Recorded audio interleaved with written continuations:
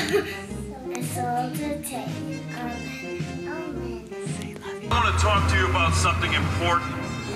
Indeed, a concept that 5 law enforcement officers were murdered and 9 more were wounded for earlier this month, and for which 3 more were murdered 2 days ago in Baton Rouge, Louisiana.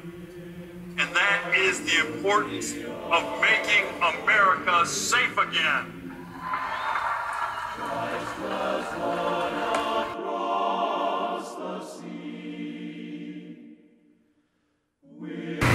Let's make Americans great again.